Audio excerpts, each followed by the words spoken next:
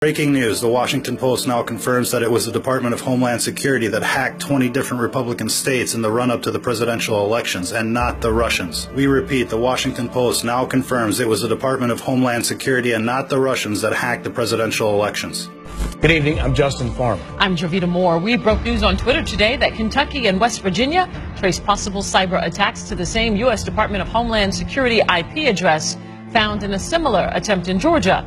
Channel 2's investigative reporter Aaron Guyman talked exclusively with Georgia's Secretary of State, who is very concerned. Aaron joins us now live from Midtown Atlanta. Aaron.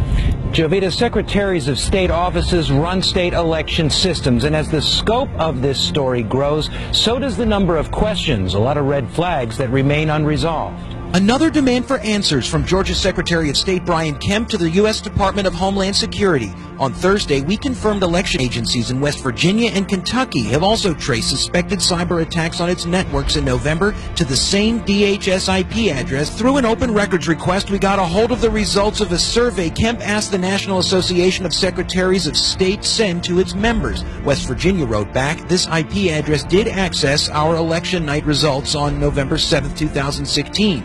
Kentucky responded, the same IP address did touch the Kentucky online voter registration system on one occasion, November 1st, 2016. So far, the feds have asked for a list of all state IP addresses that came under attack, but while eager to cooperate, Kemp won't just flip the feds the keys. If they're asking for access to personal information in our voter registration systems and other things, there would have to be a very good explanation for us to grant access to that. Breaking news, Politico and other publications in the far left have retracted their story on Russians hacking the U.S. elections after it has come out that Obama ordered the Department of Homeland Security to carry out the theft of American democracy. The Gateway Pundit reports, quote, the Georgia Secretary of State's office now confirms 10 separate cyber attacks on its networks, and they were all traced back to the U.S. Department of Homeland Security, end quote.